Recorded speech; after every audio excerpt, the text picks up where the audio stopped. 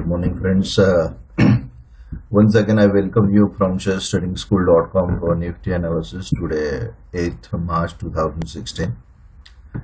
Nifty trading, which we have been tracking for last few days, Nifty RB chart. And if you remember in our yesterday's report, we had actually plotted a resistance level at 7,503.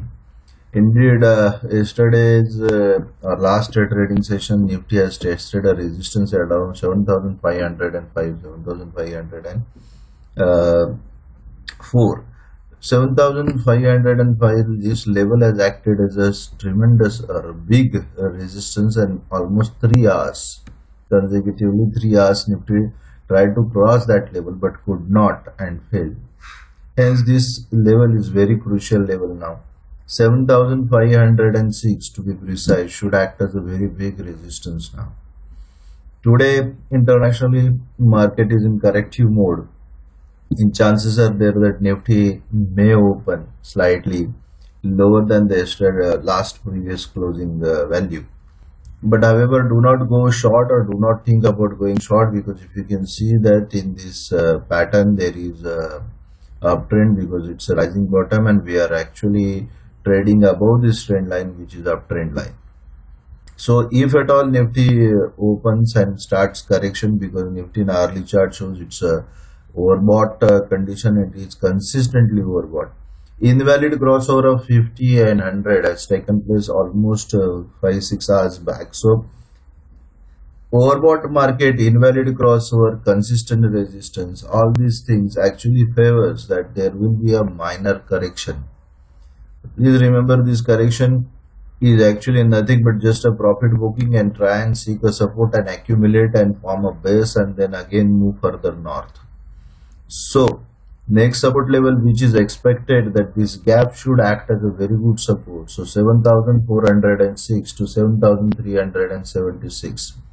7,406 and 7,376, this level, this gap should act as a very good support, as in past prices accumulated at that level. First. Second, there is a gap in this last trading session, and there is a 20 moving average, exponential moving average is also lying at that level. So these three factors actually justifies that 7,406 to 7,376, this price level should act as a very good support for Nifty. And further, the fourth important point is that trend line is also almost going from the same range. Hence, we are expecting Nifty, if at all it opens with a minus or lower than the last closing, then should seek support at 7,406. So there is no question of going short.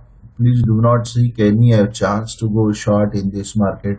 However, for going long, actually we will have to wait and watch for 7,506 to breach.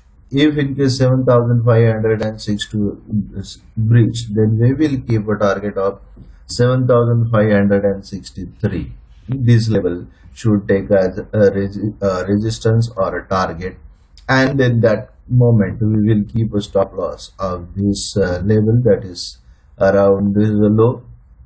Rather, I'll just mark that level so that we will be precisely should be able to under 7,444 should be our stop loss.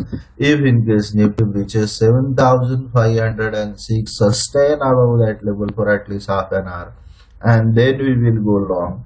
We will keep a target of 7,563 with stop loss of 7,444.